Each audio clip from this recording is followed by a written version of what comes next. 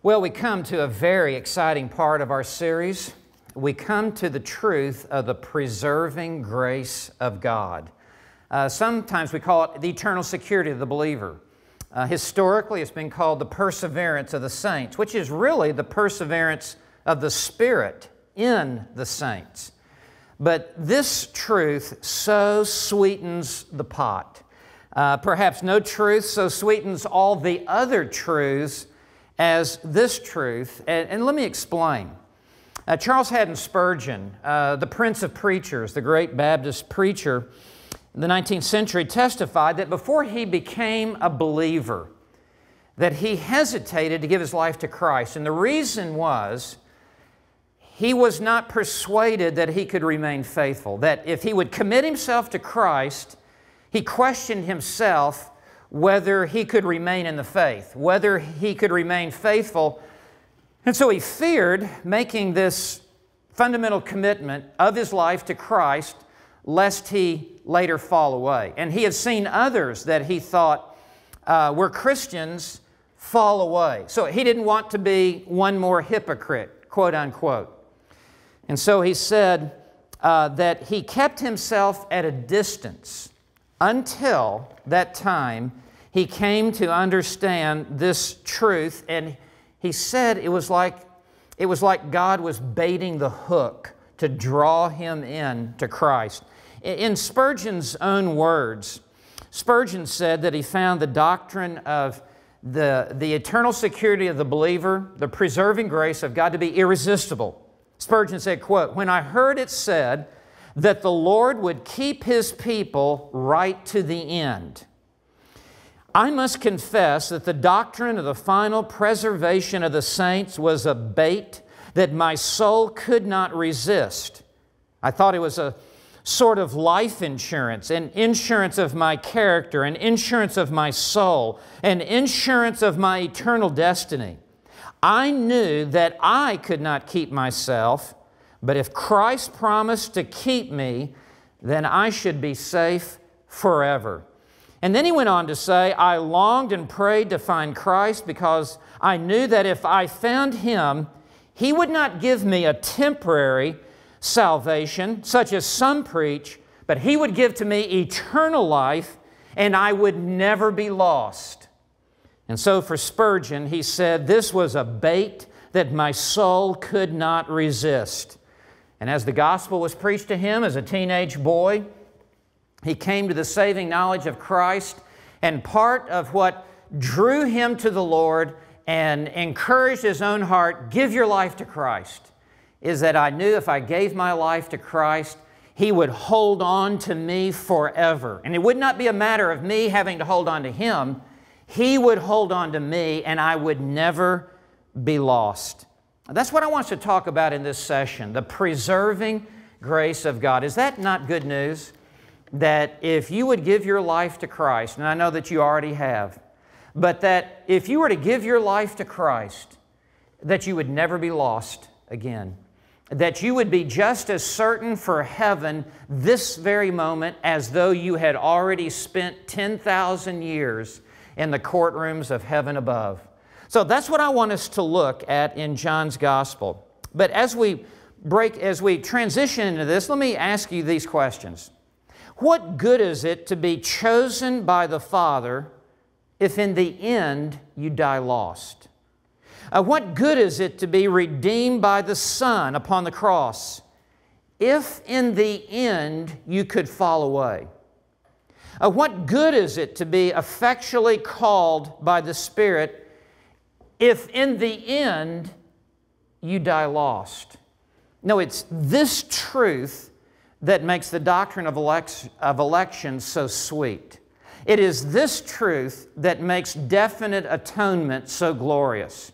It is this truth that makes the truth of the new birth something to be so excited about in our hearts, that the life that the Lord gives to us, we shall never, never perish. And we're not bragging on ourselves, we're bragging on the Lord, because He is the one who keeps us eternally secure. Well, it's going to be our joy now in this session to begin to work back through the Gospel of John one last time. I hope you're not growing tired of John just yet.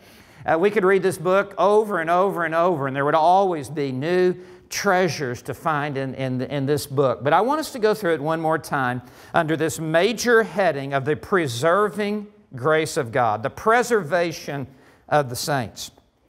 Come with me to John chapter 3 and verse 15, and I want you to see first eternal life. This is the first time in John's Gospel that this phrase is used, eternal life. And here is the preserving grace of God in the life that He gives to us. It's not temporal life. It's not 10-year life. It's not 20-year life. He gives to us eternal life. And let me tell you, what's settled for eternity cannot be undone within time. It is eternal life that He has given to us. Look at John 3, verse 15. We read, "So that whoever believes will in Him," referring to Christ, "have eternal life." Now I want to draw out several things. First of all, the verb have. That's in the present tense. Not will have, but in Him have eternal life. When does someone receive eternal life? Well, some people think that once I get to heaven, if I can just hang in there until I get to heaven, if I can just remain saved until I get to heaven, then God will close the door behind me, lock the door, and I can wipe the sweat from my brow and exhale and go, "Whew, I made it. Now I begin eternal life." A lot of people live their Christian life with that misunderstanding. No, eternal life does not begin when you go to heaven. Eternal life begins the moment you believe in Jesus Christ. That is a tremendous truth. This verse says that whoever believes will in Him have, right now, present tense, present possession, will have eternal life. If you have truly believed in Jesus Christ, you are the possessor of the gift of eternal life. Sometimes people think of salvation as getting man out of hell and into heaven, and that is true, but it is also getting God out of heaven and into man. That's what eternal life is. It is the life of the eternities to come has already entered into my heart. Now, notice the last two words, eternal life. Will in Him have eternal life. Now, the adjective is eternal. The noun is life. And those who have a mere existence, a mere empty, hollow, shallow life that is devoid of any reality, when you believe upon Christ, you receive life. Jesus said, "I am the way, the truth, and the life." And when you receive Christ, you receive life. You begin to live for the very first time. Jesus said, "I've come that you might have life and have it abundantly." What kind of life is it that He's given to us? Well, it's obvious from this text, eternal life. That little modifier, eternal, is used 17 times in John's Gospel and always in connection with life. Eternal life, eternal life. Now, what does this mean, eternal life? It means two things. First of all, it speaks to the quality of life. Second of all, the duration of life. First, it refers to the quality of life that we have come to receive. And literally, this means life of the age to come. In other words, what we will experience in heaven one day in the very presence of God has already been deposited down in my heart. Listen, heaven has come to us long before we ever go to heaven. Eternal life, life of the ages to come, meaning it's not a life like anything this world has to offer. It's not a life like anything that is the result of this world system. It's an out-of-this-world kind of life that we have come to experience. It is eternal life. It is of a totally different quality than anything this present age can give. So it speaks, first of all, to the quality of life, unlike anything this world has to offer us. But second, it also speaks to the duration of life. The word eternal does speak of that which belongs to eternity. And eternal life means a life that will go on throughout eternity. Well, if we have come to receive eternal life right now, that means we're eternally secure forever in the Lord Jesus Christ. God will never give eternal life and then take it back. This is irrevocable. This can never be reversed. Once we have received eternal life, it is ours both through time and eternity. And so that which is settled for eternity can never be undone within time. He will go on to say the very same thing at the end of this chapter, John 3, verse 36. He who believes in the Son has, present tense verb, has eternal life. I want to say again, I say this to your encouragement. If you have believed upon Jesus Christ with true saving faith, you have already come to receive eternal life, and the life of the ages to come already is dwelling within your soul. And what is it to believe upon Christ? Well, it involves the mind, it involves the heart, and it involves the will. Let's just talk about this for a second. With the mind, we must know the truth of the gospel, and we must know our lost condition before God. Come to the realization no one can be saved until they know they're lost. And with the mind to know basically this, that He is a great Savior and I'm a great sinner. John Newton, who wrote Amazing Grace, began to lose his mind toward the end of his life, and he was at times embarrassingly searching for information that was elusive to him in conversations. And as he would speak to others, he would say, I can tell you, I can always remember this. He is a great Savior, and I'm a great sinner. Oh, may we never lose sight of that. So with the mind to know that the terms of the gospel, that Christ has died for sinners, He's been raised from the dead, He offers Himself to those who will commit their life to Him. Second, with the affections, with the heart, one is persuaded of the truthfulness of the gospel and the truthfulness of the Spirit convicting my heart that I am in need of Christ. And then with the will, for there to be a decisive choice of the will, whereby I surrender my life to Jesus Christ, whereby I submit myself to the Lordship of Christ, I repent of my sins, and I give myself completely to Jesus Christ. That is saving faith.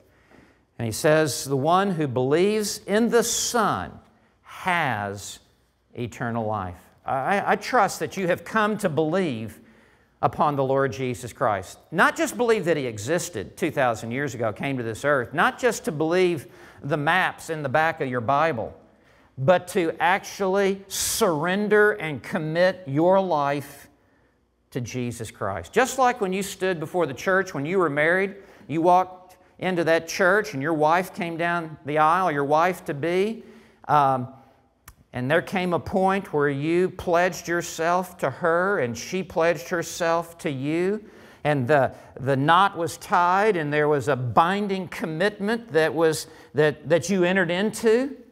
That's what it is to exercise saving faith, to commit yourself to the saving arms of Jesus Christ. Well, let's continue to look. Not only do we receive eternal life, so in a sense, we don't even need to look at any other verses. This is it. We have eternal life right now. But notice in John 3:16, the second heading, never perish. This says that we will never suffer destruction. For God so loved the world, John 3:16, that He gave His only begotten Son, that whoever believes in Him shall not perish, but have eternal life. What part of not perish can we not understand? To not perish means to never be banished from the love of God, to never dwell again under the wrath of God. It's the antithesis of suffering eternal destruction in a real place called hell. To never perish means to never suffer under the wrath of God. And this text says that whoever believes in Him shall not perish, but have everlasting life. There are no exceptions to that. There's no fine print to that verse. There are no exception clauses to this. If you have surrendered your life to Christ and entrusted yourself to Him, I can tell you on the authority of the Word of God that you will never, never, never, ever perish or suffer destruction. That's what the preserving grace of God is. It's much pictured like Noah entering the ark. And the ark is a picture of Christ, we know, from 1 Peter 3. Noah fell down many times in the ark, but he never once fell out of the ark. And there are many times in our Christian lives in which we will stumble and trip, but we will never fall out of Christ. Now, the Bible says the steps of a righteous man are ordained by the Lord, and he delights in his way. Though he falls, he shall not be hurled headlong, because the Lord is the one who holds his hand. I have been rich and now I have been young and now I'm old. Yet I've not yet seen the righteous forsaken, nor his seed begging bread. It's the Lord who holds on to us, and the Lord will never release His grip upon our lives. So, eternal life, never perish. Number 3, never thirst. Come with me to John chapter 4 and verse 14, and we're just laying one text upon another and putting our arms around all of these to show that they all speak with one voice. They all say the same thing, that there is the preservation of the saints by the eternal security they have in Christ. John 4, verse 14. Jesus is the speaker. He is speaking to the woman at the well, and she has said to Him, "Sir, give me this water," or she will shortly, And notice verse 13. "Everyone who drinks of this water will thirst again." He's referencing the physical water. When you drink of physical water, you thirst, and then your thirst is quenched for a short period of time, and then you have to drink some more water because you're thirsty again, and it's quenched, and on and on and on. You drink, and you're satisfied, drink, and then need to drink again. But verse 14, Jesus said, it's totally different spiritually. "But whoever drinks of the water that I shall give him shall never thirst." Implied in that, if you think about it, is the eternal security of the believer. That not in time nor in eternity, not now or forever, will you ever thirst in your soul again. Spurgeon has preached a sermon entitled, "The Sip That Satisfies." And he says, one sip of this water and you will never thirst again. He alone satisfies the human heart. He alone fulfills us. He alone quenches the longings and the thirsts of our heart. A.W. Pink writes, "Never thirst argues the eternal salvation of the recipient. Were it possible for a believer to forfeit salvation through unworthiness, this verse would not be true. For every lost soul will thirst forever in hell." Close quote. The fact that we will never thirst means that we'll never be lost. means that we will never be forsaken of the Lord. Again, this is the eternal security of the believer. Let me give you one more. Come to John chapter 5, verse 24, and this fourth heading is never condemned. Never perish, never thirst, never condemned. In John 5, verse 24, Jesus, again the speaker, we've already looked at this text, but let's look at it in this light of the preserving grace of God. Truly, truly, I say to you, he who hears my word and believes Him who sent me has, present tense, has eternal life. That means everlasting life. That means never-ending life. And does not come into judgment, but is passed out of death into life. Do you see those words? Does not come into judgment. Now, before we were saved, we were under condemnation. We were under a state of wrath. Romans 1, verse 18, speaks of that we are all under the wrath of God. But Romans 8:1 says there is no condemnation for those who are in Christ Jesus. Now, this is an irrevocable declaration that the Lord has made in justification, by which He has imputed the perfect righteousness of Christ to our account. He's reckoned the righteousness of Christ to our account. It can never be backed out of our account in heaven. It can never be written off the books. It is once and for all settled in heaven, this state of never entering into condemnation again. John 3, verse 18 says, he who believes in Him is not judged. Romans 8:23 says, who shall bring a charge against God's elect? God is the one who justifies. Who is the one who condemns? It's a rhetorical question, the answer of which is no one. God is the one who has justified us through our faith in Christ. No one can condemn us. And so this is a finished transaction, never to be reversed. We'll never go back into a state of condemnation again. We are eternally secure in the Lord Jesus Christ. I think this is a great place for us to bring to conclusion this session, and we'll pick it up at this point for our next session. But let me just conclude by saying, as we have given our lives to Christ, this enables us to enjoy being saved. If I thought that I could lose my salvation, I want to tell you, I'd be scared to come out of my closet each day.